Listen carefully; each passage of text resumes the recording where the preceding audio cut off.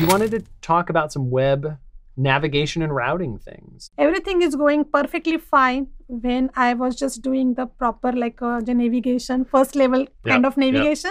And then for the nested navigation, I am getting some problems. If you do that, it will mostly work. Okay. Except there's one problem. So why don't we rerun it again? Okay. Let's see what we get. You're a big believer in the full reboot.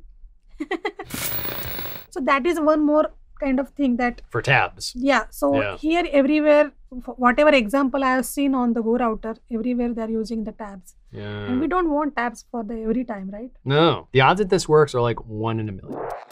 Any beginner can just develop the Flutter web navigation.